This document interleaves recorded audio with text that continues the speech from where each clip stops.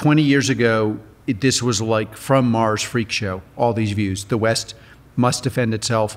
The people producing this thing called software must be aligned with our government. We should not allow institutions, software institutions, to sell to our adversaries, but not sell to the US government. The world would become disjointed and more violent.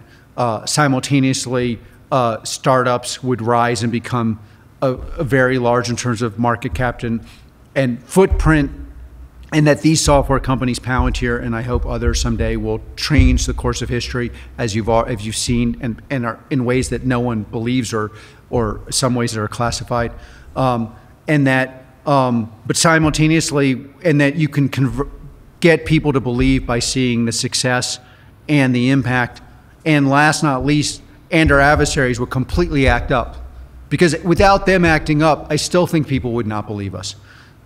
We've come closer to the norm. Yeah. And so like now all these things are like, you walk around and people are, I don't think everyone's saying believes it, but they are beginning, and you know, and that's kind of very gratifying. And it's probably good that they've forgotten that they all called us assholes 20 years ago. It was really interesting to live knowing, you know, obviously Palantir had helped stop some really major attacks that were not public, and people just thought we were weird and didn't appreciate it. And so it's interesting, you're finally getting some public appreciation, I guess, after maybe not for everything we've done, but for some of the new things. Well, a lot of things we've done can never be publicized. And I do in some ways wish they were more well known, both for Palantirians and because these institutions that, you know, I revere, like our military institutions and others, would get even more support if people understood the impact they were having in clandestine services, positive impact.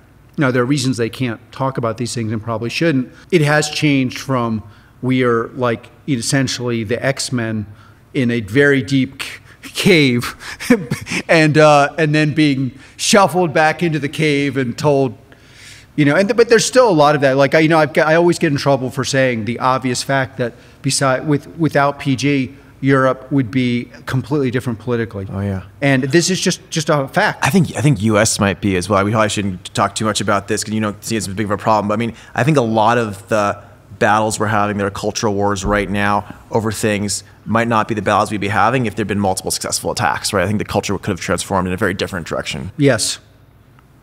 America is, there's a lot that has gone into some of the luxuries we have, including certain dialogues that are clearly luxury products. So Alex, we started American Optimists to push back against cynicism and pessimism you've seen in a lot of parts of our country.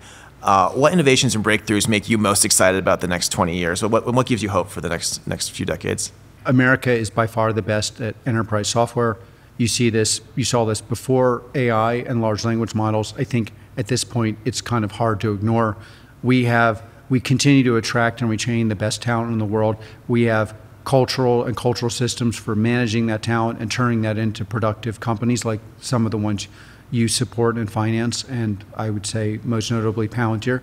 I think a lot of the kind of, and then we have, there's a way in which our adversaries who are really focused on hurting us galvanize and bring the best out of America and allow us, in many cases, to look past divisions that are quite obviously less important than us unifying to outmaneuver and be stronger than our adversaries and leave them so scared that they act up less and quiver at the idea that rule of law, free speech, protection of property, and in general respect of humans is a basic human right.